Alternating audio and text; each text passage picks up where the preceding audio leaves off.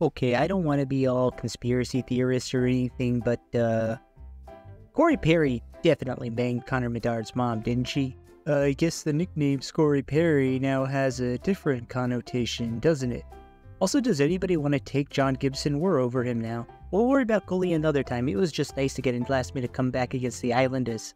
If you'd have told me that 2 other teams would fire their coach before the Isles fired Lane Lambert, I would have assumed that at least one of them was engaged in criminal activities, or that David Tepper had bought a team. Speaking of bad head coaches that need to be fired, once one of our fans or our owner are able to pick DJ Smith out of a police lineup, it is over for him here. Yeah, I definitely advise firing your bad head coach. It can turn your team around pretty easily.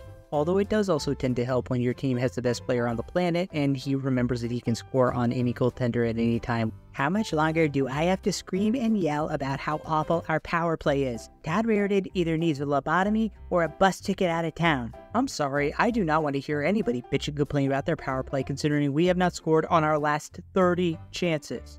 Well, of course, the reeling Minnesota Wild just fired their coach and made this a get-right game for them. Also, I'm sorry, but Jordan Kyrou, you really need to start scoring at some point. Aw, what's wrong? Pittsburgh didn't get every single call going your way? Good. We remember the 17th Stanley Cup, you motherfuckers. Phoenix Stopley leading us to 5 straight wins. Keep sleeping on us, media. And you idiot rink rat. Oh, look, is that the backup goaltender we buried in the minors? Coming around to shit on us now that Vasilevsky's out and we desperately need goaltending depth? That's fun. The haircut looks good, but the 40 saves look even better, Georgie. Connor Ingram, you beautiful son of a bitch.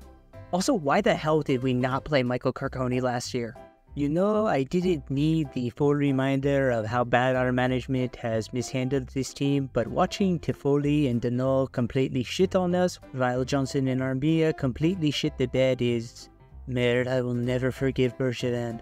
Man, I couldn't even enjoy beating the Bruins for one day and then Chinakhov might want out. Man, how much longer are we gonna have to deal with Yarmo's screw-ups? Wait, are we actually 5-4-1 in our last 10 games? No, I'm not going to allow myself to be deluded into thinking that this team is actually good. Unless... Hey, Domi, you better be watching out. He's not bald. He shaves his head. There's a difference. At some point, Jacob Markstrom's gonna have to get treated for PTSD for all the shots he's had to face this year. I'm never gonna love another human being as much as I love Andrei Svechnikov. Hell, the man's even elite at heading the puck. I wasn't worried before, but not being able to score on a 5-on-3 against the Chicago Blackhawks of all teams is making me feel like maybe something's wrong with these guys. So we got rid of Beauvillier, we can sign Ethan Bear, and we actually got a pick back for it?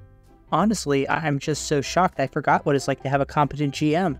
Okay, Domi may have got his ass beat, but that was an all-time clap back at Bennett there. All we gotta do is take care of business, and we'll be back at the top of the division by the end of the week. Parade route has not changed. Well, at least Risto hasn't done anything to shoot this team in the foot in the 2 games he's been back. I tell you, these forwards look absolutely incredible. Really, all we need is 1 or 2 defensemen, and we're gonna be sitting pretty. Also, continually bless Jake Ottinger. Hey, listen guys, I know the Stanley Cup hangover and playing down to your opponent's thing, but how are we making the Arizona Coyotes actually look like a legitimate team? We're free.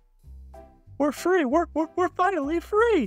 Oh, thank God, we're no longer going to be dragged down by the awful coaching of... No, John Hines, why? Wild making a terrible decision about their replacement head coach.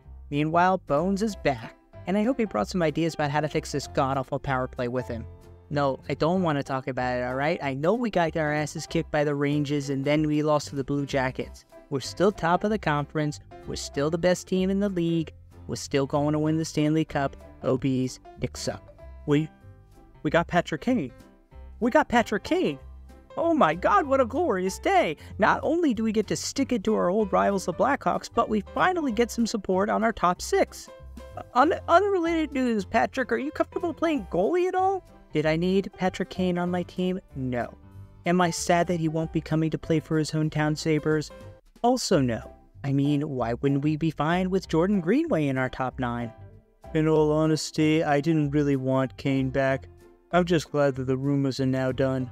And honestly, I care more that we got to shove it in Boston's face. Suck it. Sox suck, Pats suck, Celtics suck, Bruins suck.